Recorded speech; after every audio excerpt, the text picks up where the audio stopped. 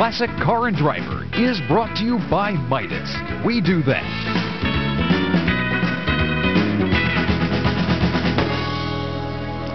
It was 1979, and the pages of Car and Driver report a new sports car has arrived from Japan.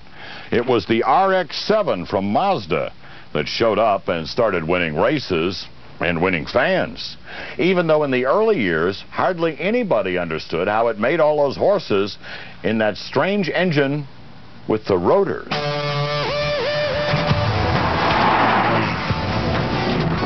The Japanese-produced RX-7 owes some of its success to a German inventor, Felix Wankel. His bold new rotary engine design was licensed in 1961 to Mazda's parent company, where it was developed and tested for the small Cosmo sports car of the mid-1960s. It was later used in various economy cars exported to the United States. It was installed in the R100 and the RX-2, 3, and 4. Later, Mazda came out with the Mazda RX-7 and redesigned the engine. Mazda recognized the overseas success of the Datsun 240Z, and to get their own foothold in the American market, Mazda knew they would have to come up with a genuine two-seat sports car, offering high style, top-notch performance, and quality, all at a low price. Project X020 began in 1970 and took 7 years of research, development, and name changes before a presentable prototype called the RX-7 was ready for the public. Its performance and its $7,000 price tag made it a huge hit. There were stories that, the car was almost doubling in price because people were so hungry for this car. You could sort of see why. It had a 7,000 RPM engine, which was quite exotic for the time. It made a great noise, and it also was really light and handled quite well. So they really kind of did their homework, and for that time period, nothing else was like it. Mazda made refinements to their popular sports car every year. By 1985, they had introduced better suspension, better braking, and a larger rotary engine. The Mazda RX-7 for the GSL SE model had the 13B fuel-injected engine. The horsepower rating on the engine is 135 horsepower at 6,000 RPM.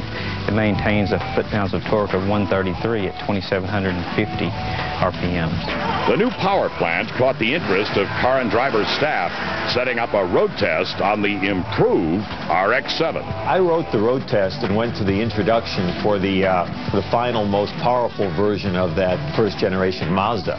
And what they did was they just shoehorned a bigger rotary in there. Only in this case, instead of boring out the cylinders, they made those rotors a little bit wider, and they went from about 1,150 cc's to 1,300 cc's.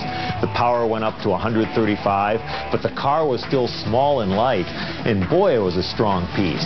Chubba wrote in his review that the RX-7 sings an irresistible song, begging to be revved to its red line and thrown into corners, and it communicates the joys of the sports car experience to its driver.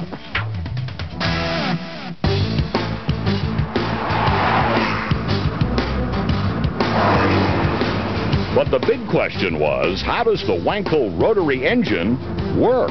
It's a difficult concept to get your arms around. We're used to pistons going up and down, and here's this rotary thing that's going around, and even the way they calculate the displacement is a little funny and hard to grasp, because it's not, again, a cylindrical volume you can measure and so forth. So it's a head scratcher. It has the same principles of a piston engine. A gas and air mixture enters the intake. The vapor is compressed until it is detonated by spark plugs.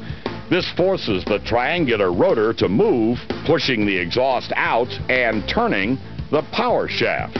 The small size and high horsepower made the rotary and the RX-7 a favorite at the track. Mazda went to Daytona with the RX-7 in the late 70s, and 2 of them, I remember this well, running in the GTU class, then GTU class, GT under 2 liters, and they astounded everyone by finishing 5th and 6th overall, and of course absolutely dominating their class. And when there's racing, there is the aftermarket.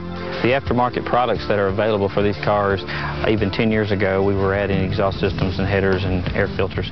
Today, there's a whole new avenue for it. We have companies that develop turbocharger upgrades, aftermarket exhaust systems that make the horsepower sometimes twice or 3 times the original horsepower rating.